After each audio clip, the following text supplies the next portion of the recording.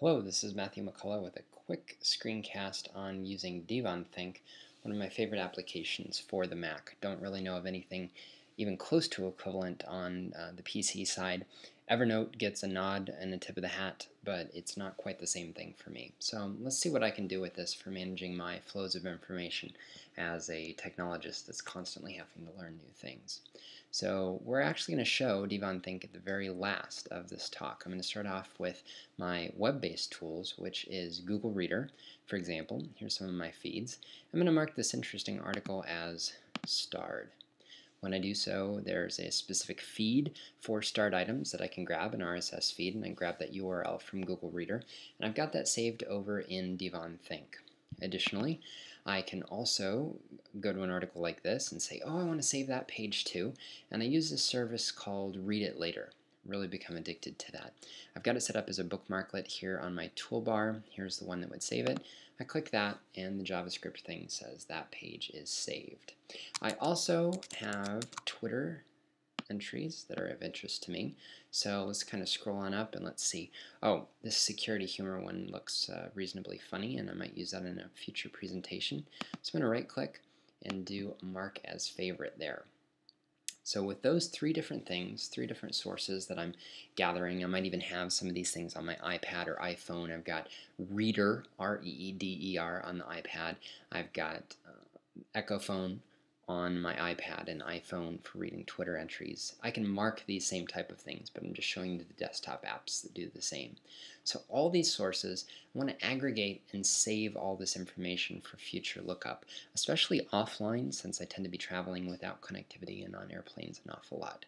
So let's toggle, now that we've saved information, over to Google Reader and highlight these entries. You can see the obligatory RSS icon there. And let's do a refresh feeds on that. And those should all increase by a few entries, and in fact, I saw that they did. So I'm going to start off with the Google Reader. There's light painting in stop motion with the iPad right there. There's the article. I have a read it later list, and I've got the my NoSQL entry right here at the very top. I have Twitter starred items, and there's the security humor entry right there at the very top of the page as well. So all three of the things came into my RSS feed, and in fact they'd all be searchable via the search window top right here. I could just say security humor, and I'd get all the appropriate entries just shown up in the results set right there. So that's the way that I manage. DevonThink is the aggregator. It's saving all this information offline to its own custom database format. And in fact, if I click the magic hat over here on the right hand side, it makes the value amplified. If I hit one of these entries, such as this one, it will in fact show me the categories that it thinks it might best fit in over here. And it also shows similar entries down in the bottom right hand corner. It shows other ones in my databases. Oh, conflicts between M2 Eclipse and Enforcer, TweetDeck, and Google. These are all items that are related to the current one that I have highlighted. Starting again from the browser, there's one other way that I can capture information, and that is if I want a section of a page, I can simply highlight that, such as that, Command, Shift, and right parentheses, and I get a rich text capture. You see the DevonThink icon bouncing over there in my dock.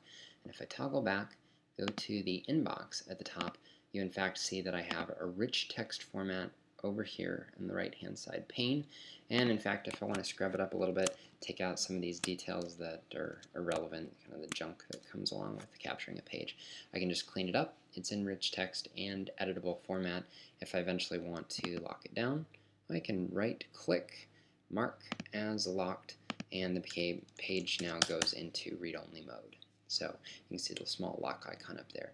So that's just a short bit of how I capture my information into DevonThink. Of course, there's many other pieces as well that you can explore and find in the help documentation, but I think this one specifically shows my workflow of aggregating things from the web and taking them offline, putting them in a searchable format, and making them actually useful to me in the future. So I hope you've enjoyed this, and give me any feedback about this, or if you want to see some more details of my flow with DevonThink, and let me know in the comments. Thanks. Bye.